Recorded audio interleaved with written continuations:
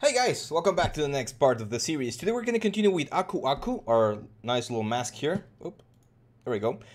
So we're going to jump into Zbrush. As I mentioned in the last video, I'm trying to do this series in such a way that anyone can follow. So if you're just a beginner student, I'm going to be using some very simple tools inside of Zbrush. So make sure to try and follow. Make sure to later on share some of your progresses. I'll be happy to give them a look and give you some feedback if you guys want to. Now, we need to bring this thing into Zbrush.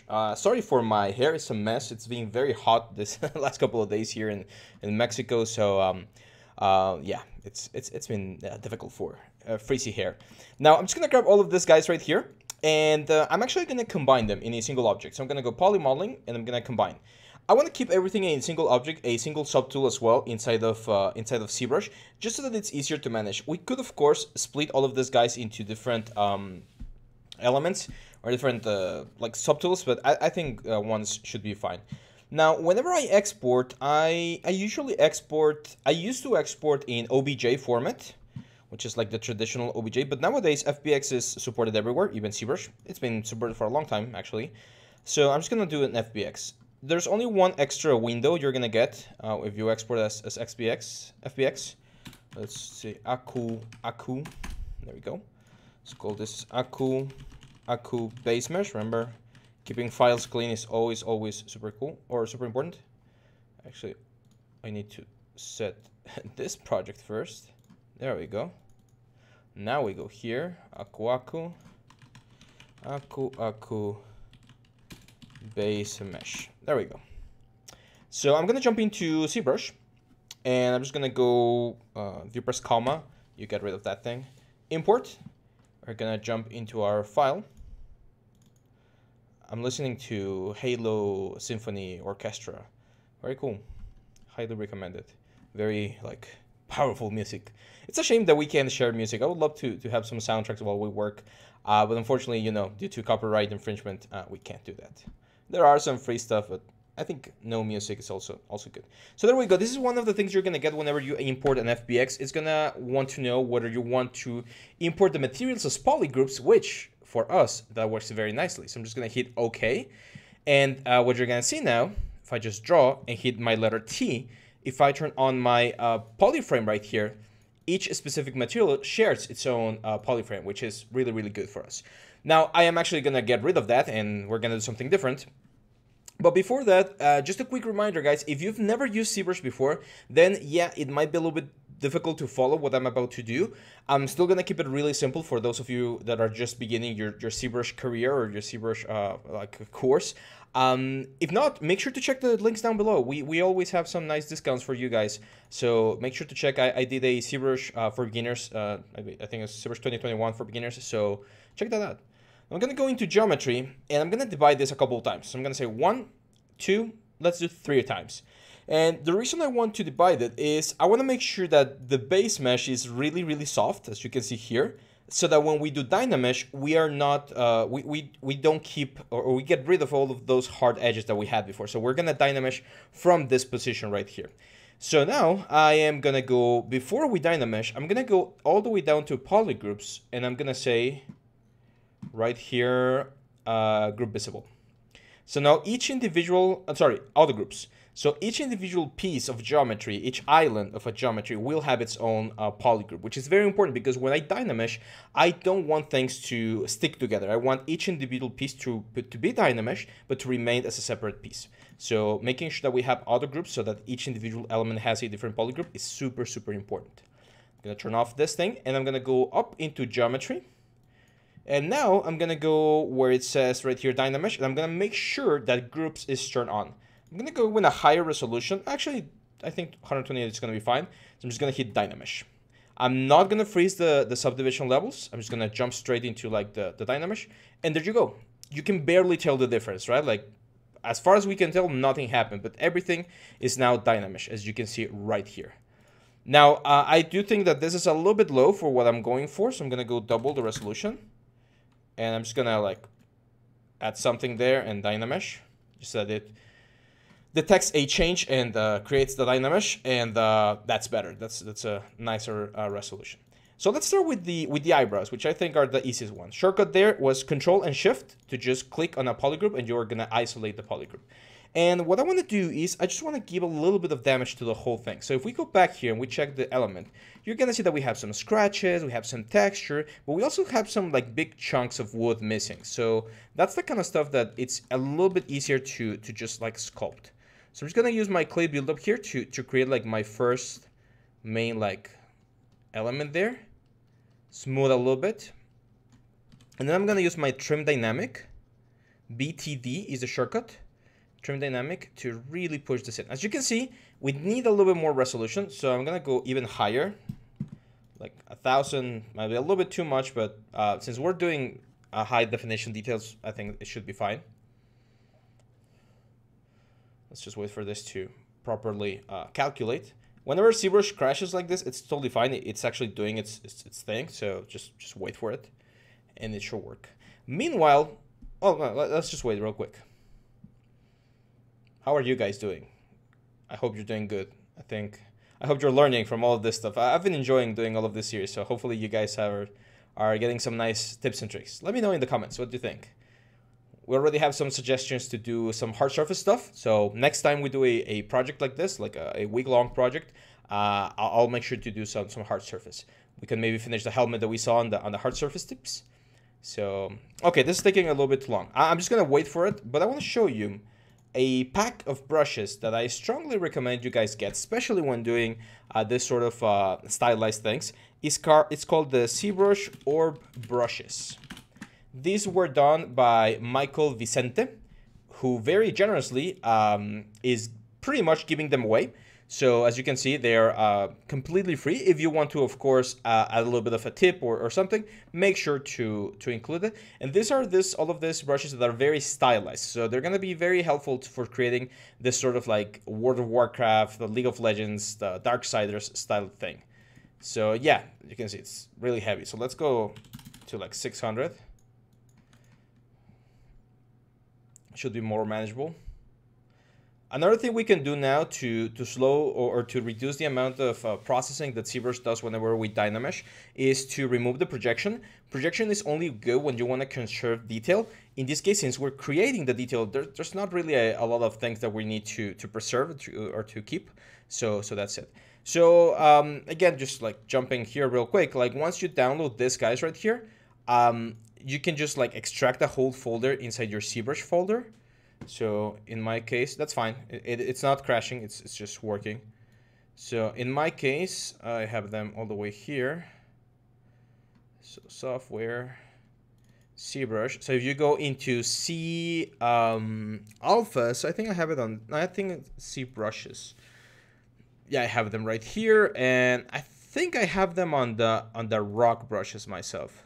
Yeah, so here you are. So all of the orb brushes. So since they live here inside the directory on where Zbrush is installed, when I open them in Zbrush, they're gonna be right there. So I'm not gonna have to be looking for them every single time.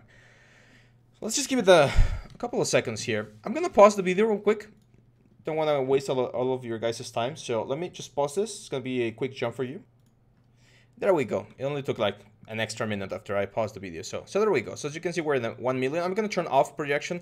I'm going to go a little bit lower, 400. I think it's fine. And as you can see, with no projection turned on, it's a little bit faster. Maybe we do need a little bit more because otherwise things are going to get a little bit... Whoa. What happened there? Okay, I'm just going to go back. And let's try going to 500. There we go. So now we can go, as I mentioned here on the lightbox, and if I go into brushes, I'm going to go to my brushes rock folder, and you can see that we have all of this here. So for instance, this orb slash, it's very good to add, let's increase the intensity, very good to add this sort of like nicks and necks here and there. If we go here, see that? So very easily we can crack the surface of our mask. Now this one's a little bit too intense.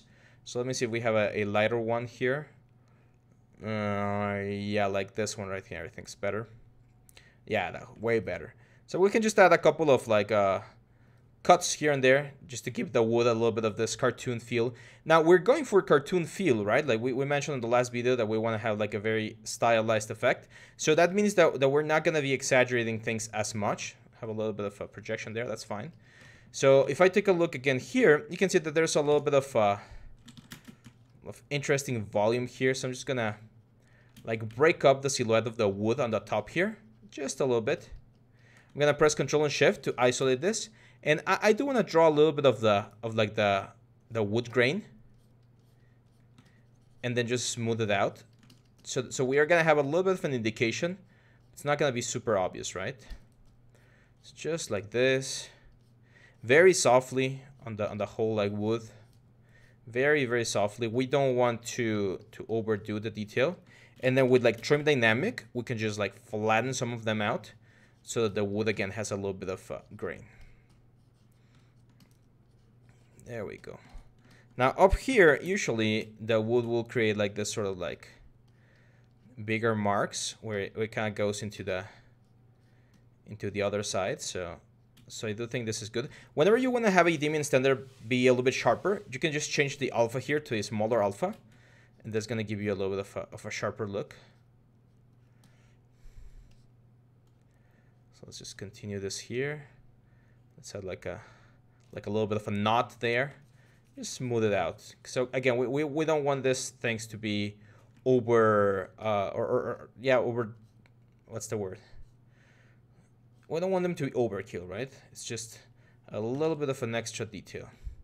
Let's break a little bit of the corner there. And as you can see, that wood right there already looks a little bit nicer than the rest of them. So again, Udemy standard. Let's add a little bit of that wood grain. I don't wanna overdo it again, because I don't want the detail to be like super realistic and super intense. So I'm just gonna start adding a little bit there, just to again indicate that there's a little bit of wood grain. See that texture there? So that's gonna be on the normal map. Eventually we're gonna be doing some bakes. So we're gonna have a normal map, and I just wanna capture a little bit of that. So let's go there. Now for this thing, so you can see that the grain is actually going on a different direction. So I'm again just gonna add a little bit of texture here with my clay buildup, and then use my trim dynamic to like push it back. It's just like noise. I just want to add a little bit of noise to the whole thing, and that noise is what I'm gonna be using to create some visual interest. Let's bevel a couple of the corners. Usually the corners that are like more exposed to the outside world are going to be the ones that are more damaged, because they're going to be like bumping and scratching against others like surfaces.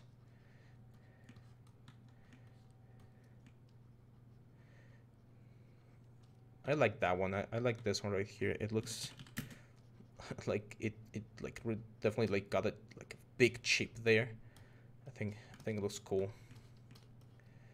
And again, see how we have already a little bit of texture there. So clay buildup, just a little bit of texture pretty much everywhere, and then trim dynamic to flatten that texture out. Just gonna add a little bit of extra thing there. For the eyes, I don't think I'm gonna do much for the eyes. I think I'm just gonna use my Udemy standard, and maybe like just like bevel a little bit somewhere, like simple. So sometimes whenever we're doing details, you don't want to overdo things, right? So sometimes things are just like okay the way they are, and there's really no need to add extra detail when it's not needed. So make sure you're not going like super overboard with this sort of stuff, because then it looks like it's like really heavy on detail, and you also get like a different effect, which might not be what you're going for. What I want to say with all of this is sometimes less is more. You've heard that saying, right? So sometimes less is more, and in this case, it really comes into perspective, because we do want to add like this sort of like details and scratches, but we don't want to overdo it. Again, just like add that general texture and then get rid of it. There we go.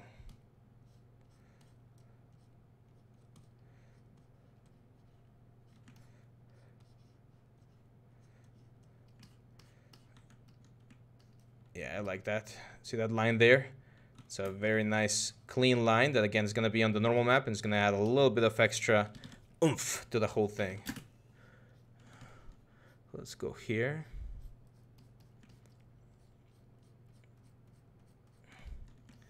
There we go. Trim dynamic. Clean this up. Now the nose, as you can see here on the Maya section, it's very like complete. But what we can do is we can actually go with our trim dynamic and give it a more of a carved wood look. So I'm gonna turn symmetry here. Trim dynamic. Huh, weird. I thought it was symmetrical. It's not, so I'm gonna have to do it manually. So I'm just gonna like add a little of this sort of like flat look everywhere.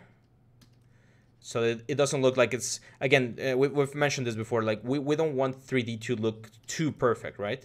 We want it to look a little bit like man-made. And even if you're like the most proficient, skilled like carpenter, what's the proper word? You're probably gonna mess up a little bit here or there, right? So there's always like little details. Maybe you don't mess up, but your assistant or someone bumps into the thing when you're about to finish, and you get like this sort of like small mistakes, right? So very important to add that sort of effect. See that? That's already giving us a very nice look there for the nose. The teeth to me doesn't seem to have a lot of things, so I'm just gonna use again my clay buildup to bevel a little bit of the inside. And not all of them, just like a couple. Again, some pushes here and there. I don't want the teeth to look like they're like chipped or anything. It's just a matter of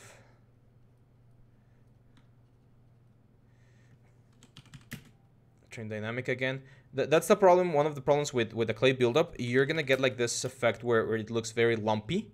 That's why trim dynamic's really good, to keep it flat and make sure things are not becoming like too organic, right? Because we do want to have the organic sort of shape, but trim dynamic's gonna make sure it still feels like a flat plank of wood. There we go. Let's go to this one. A little bit of texture here.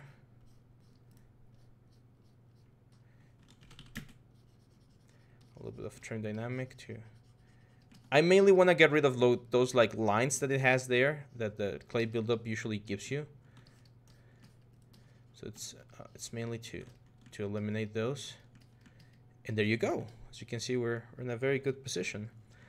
I'm gonna use my dimming standard on the lips. I don't see a lot of damage, so I'm just gonna again like add a couple of like indications here and there, just to indicate where the direction of the grain is going, very subtly. And then with my clay buildup or trim dynamic, we can bevel like a couple of the areas. There we go. For the eyes, I'm not gonna do anything because remember we had this like glowy material, so that's fine. And now we can go back to our brushes. I'm just gonna go here into my lightbox, and I can grab a couple of these brushes and add just some like a little bit more intense scars or cuts in certain areas, right? For instance, one in the nose, I think, like a small one there on the nose looks good. That one right there looks good. It kind of helps accentuate the fact that he's kind of angry. A little bit of a hit there. And there we go. Now I think we're just missing the backside here. So I'm just going to flatten. Sometimes when you don't have back face masking turned on, you're going to get that sort of detail in the back. Just draw a couple of lines here.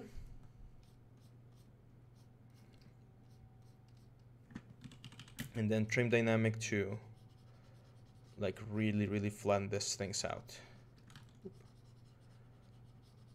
Very good. Now, I want to finish this by the end of the week. And that means that we need to be a little bit faster. If I were doing this for a video game, like the proper workflow, I would, of course, go into, into Maya and do like a proper retopology for the element.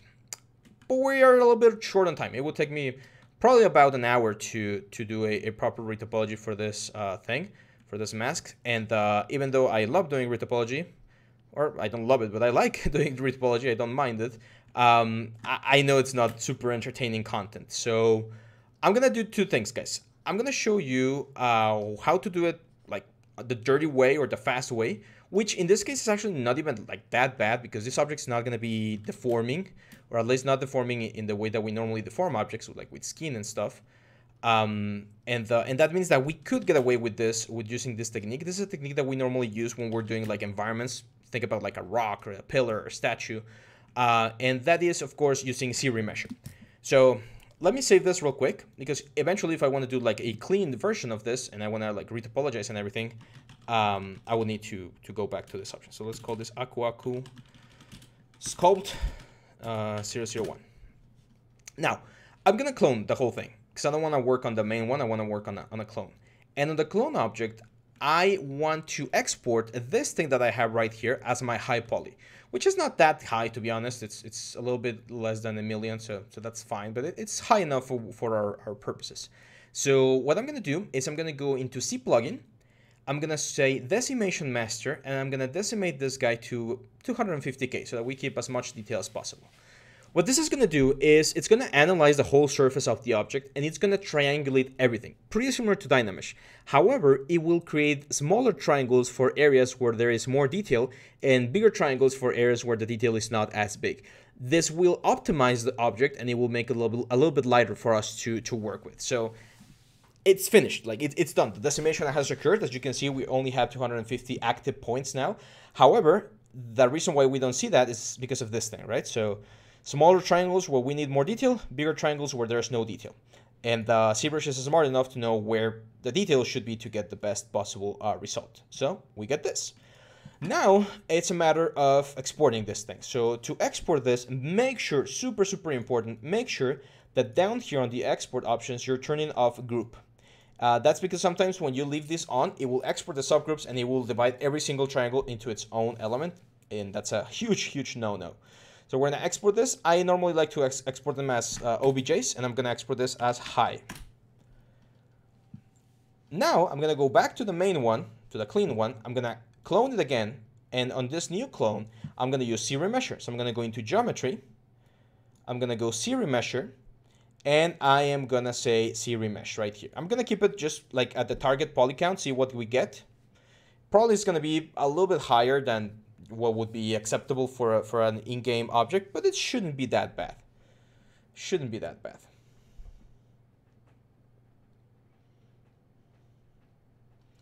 Let's take a look. Yeah, that's actually fairly good, I would say. It's fairly good. The topology is not bad. It's 18,000 points. It's a little bit heavy, but it's not the end of the world. It's actually fairly usable. So yeah, we're gonna keep this. So now, same deal. I'm just gonna go all the way down here to the export tab, select group. We're gonna export this, and we're gonna export this as Aku Sculpt 001 low. Let's jump back into Maya. All of this guys, or this guy, I'm just gonna delete history. I'm gonna call this Aku base mesh, and I'm gonna press H to hide it, so we're not seeing anymore. This one I'm actually gonna hide as well. File, import, and from our assets folder, the Aku option, we're gonna import our Aku Sculpt low. And as you can see, we get this. So very good geometry. It's not that bad. It's 37 triangles. It's a little bit heavy. I would call this a like high level element, but for like a cinematic render, I think it's good. For in-game purposes, certain games might be able to handle it. I would definitely optimize this quite a bit if I needed to bring it into like a mobile game or something. But it's not bad. It's usable.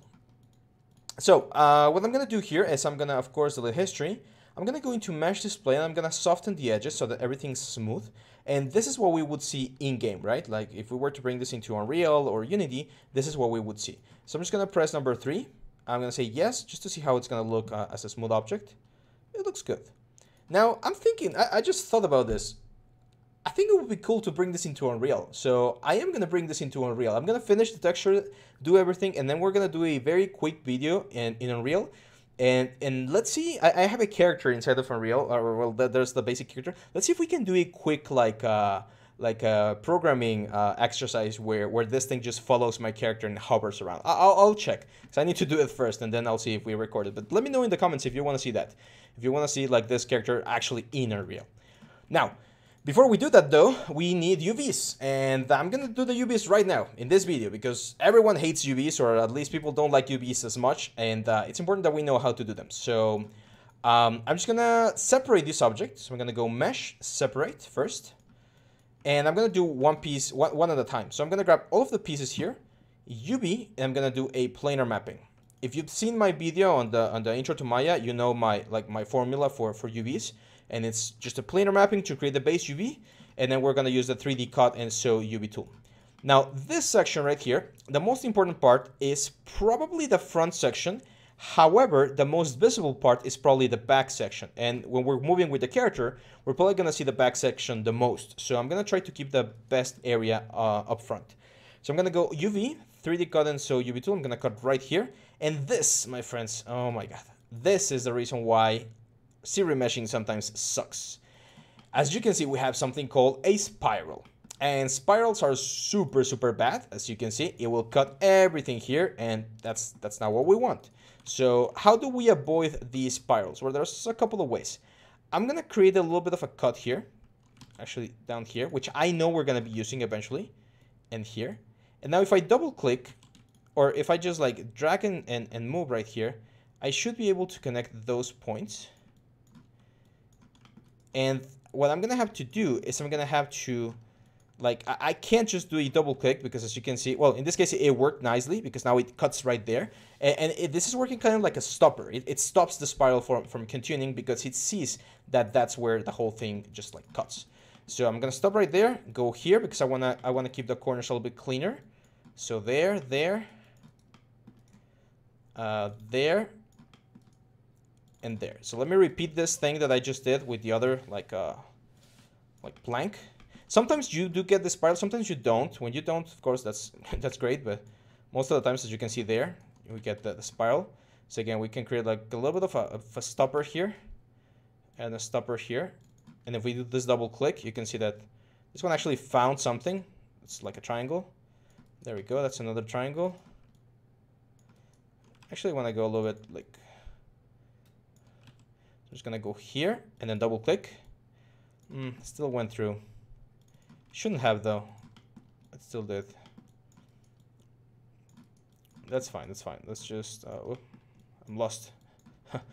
Sorry, I got confused there. There we go. So let's go here. That's fine. I mean, since this is wood and it's not like skin, or we're not gonna have like any sort of like logo or anything, I'm not too worried about this. I know, and you guys know because we've seen this before. We know how to make sure that the seams are not as obvious inside of what's the word?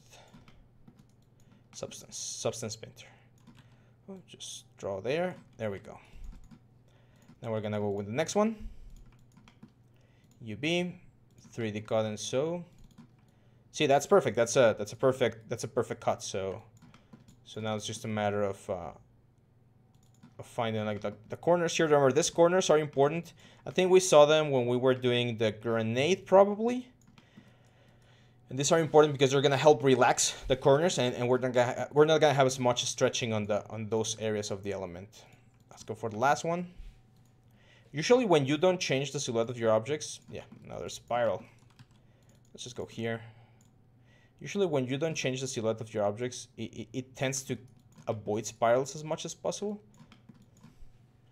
That's why a good old-fashioned retopology will never fail you, because you know you shouldn't get spirals. So also spirals, they're not only bad for UVs, they're extremely ugly for like skinning purposes. So if you're gonna be doing like deformation, like think about like an arm or something, then spirals are like a no-go. This ones are fairly easy. I'm just gonna do a cut on the back, and that's completely fine. Same here, just cut on the back, and that's fine. We're just gonna have the front and the back of like the coin. These guys should be like spheres as well, so very similar. I'm just gonna cut like here, here, and here. Let me just double check that the cut did happen. UV 3D cut. There we go. There we go. So all of those are ready. Now these two guys, which are pretty much like planks. Now these ones, I am gonna try and prioritize the front view. So let me go UV 3D cut.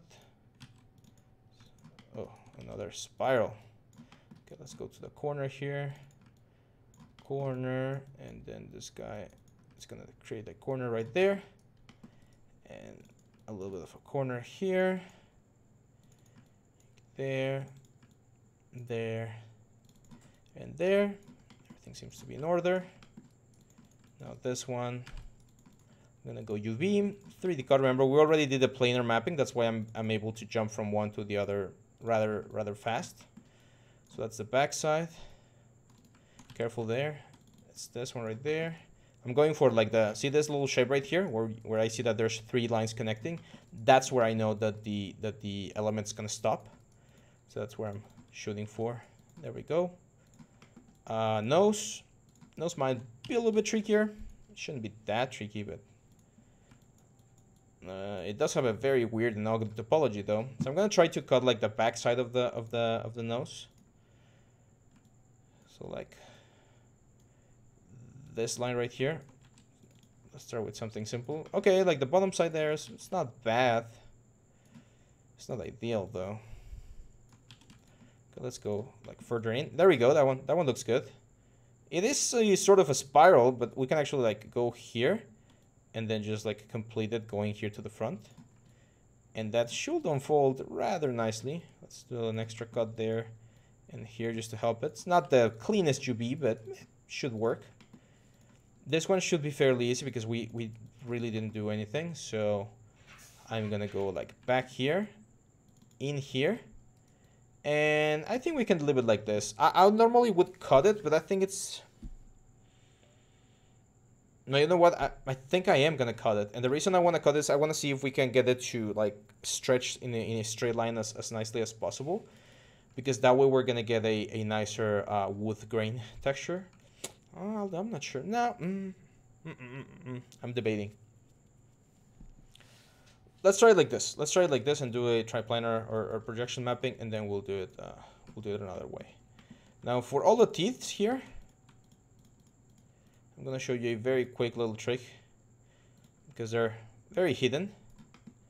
So for this guys, I'm just gonna say I'm gonna combine them. I'm gonna go top view, and I'm gonna grab all of the middle faces like this. I'm just gonna say UV planar mapping from the C-axis apply. So we're pretty much just cutting straight through the middle. It's not gonna be a straight line. You can see some of them have like this weird lines right there, but for the shape that they have, it should be perfectly fine. Now I'm just gonna grab everything, combine to a single object because we wanna work on all of the UVs at the same time. Delete history, UV editor. Now everything's cut. Just gonna go here, unfold and unfold. If we don't have any angles, if we did the cuts properly, and if everything is nicely, if we did the things that we should have done, then the UVs should be working nicely here, which they are. Now it's just a matter of getting all of them into a 4K map. So I'm gonna go modify, layout, click here, and I'm gonna say 4K map, just 1:1. I'm gonna do a share pre-scaling, share pre-rotation vertical, and share pre-scaling preserve 3D ratios, and hit apply. What this should do is it should pack everything in such a way that the elements have the exact same resolution than the rest of the objects. So as you can see, everyone shares the exact same resolution, and we have this very nice thing. The other thing that I did was changing that vertical orientation so that it knows that as long as it can do it, or as much as it can do it, it will try to align everything in a vertical way. The only thing that did not got that treatment is this nose, so I am gonna move it like manually to get it into the proper section. And yeah, there we go. I think that's it. Yeah, we do have a little bit of extra space here and there, but everything is working nice, and I know that the bakes are going to be working very, very nicely with this thing. Now, some of you very intelligently have realized that we're missing a couple of things. We are missing the feathers, and we are missing the little like leaf like beard that he has right here.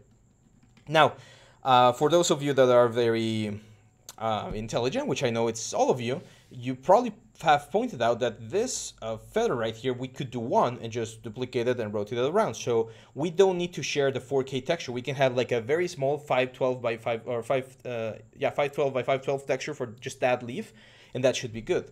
And since the feathers are actually a little bit bigger, it might be a good idea to have them as separate textures as well. There's one thing we can do here, just in case you want to have something a little bit closer to like the final product. And that is, I'm going to go into modeling, mesh tools, create polygon. And I'm just going to create a polygon to symbolize or kind of like get the idea of where these things are going to be. So these polygons that I'm creating, these are the ones that we're going to be using eventually for the feathers. Because they're just going to be planes. They're going to be planes with transparency, but I'm going to show you how to do it in the best possible way. So that when we bring this into Unreal, everything looks very, very nice. So there we go. So these three guys, I'm just going to say mesh display reverse. So they're facing us. Now we turn off this thing. You can see that our little Aku is looking very nice, right? So I'm going to stop the video right here, guys. Make sure to try and get to this point. As you can see, it took me about 40 minutes to do so. So it's probably going to take you about an hour, depending on how fast you are. And in the next video, we will be covering the texturing process. We're going to jump into Substance, and I'm going to show you some cool tricks there to do this sort of like toon shading. So it's not going to be a toon shader. It's not a shader per se. It's more like the painting techniques that we're going to be using. So that's it. Now, make sure, guys, make sure to tune in tomorrow. Tomorrow, we're going to have a special video. We're going to pause this guy for just a second or for just a day. And I'm going to show you something very cool. I don't want to spoil the surprise because it's something that a lot of you have been asking for. And hopefully you enjoy what we're going to be taking a look at. So that's it for me, guys. Make sure to leave your like, leave your comments, subscribe, share, and I'll see you back on the next one. Bye-bye.